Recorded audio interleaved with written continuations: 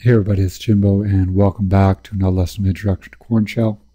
Now, we create our own variables in our programs, but Korn Shell also has some variables that it creates when you start Korn Shell. So, starting with this lesson, we're going to go over some of those variables that you would probably use on a frequent basis. Our program today is called resvars1.ksh for reserved variables 1.ksh, and this is the first lesson talking about Korn Shell reserved variables. Now, we create variables when we write Korn Shell scripts. However, Korn Shell itself also creates special variables for its own use.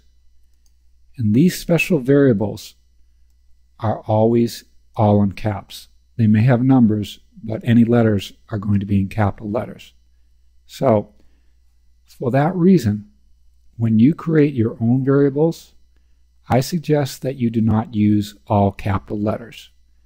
There's two reasons. One, you may accidentally choose a name that is a Korn Shell reserved variable name, and you'll end up overwriting its contents.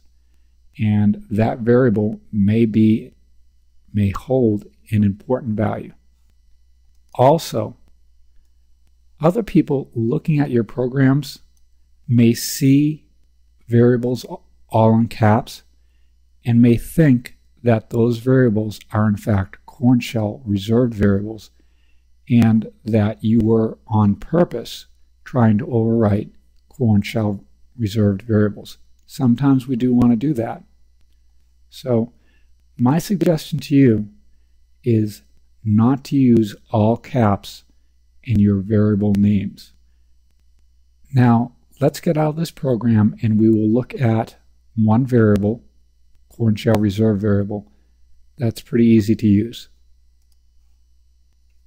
And the variable we're going to look at is the variable that holds the value for the prompt. That is PS1. So let's print out its contents. We're going to go print, quote. Let's put some colons around this variable. And once again, to get the value of a variable, you put a $sign in front. It's no different for variables that you create nor for variables Korn Shell itself creates. You always put the $sign in front to get the value out. Unless, of course, you're inside of a math statement, in which case you don't have to use the sign.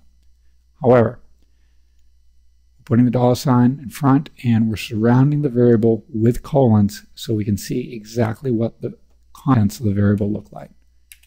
We print it out. We see that it is $sign space, and it is in fact a $sign with a space, and then you can see our prompt is right here. So, our cursor is right there. So let's change this to something else. To do that, it's the same way you set other variables. PS1 is equal to, and remember you can't put spaces before or after the equal sign, and let's just assign it a name of Jimbo, and I put a space afterward just because it makes things easier to read. And there you go.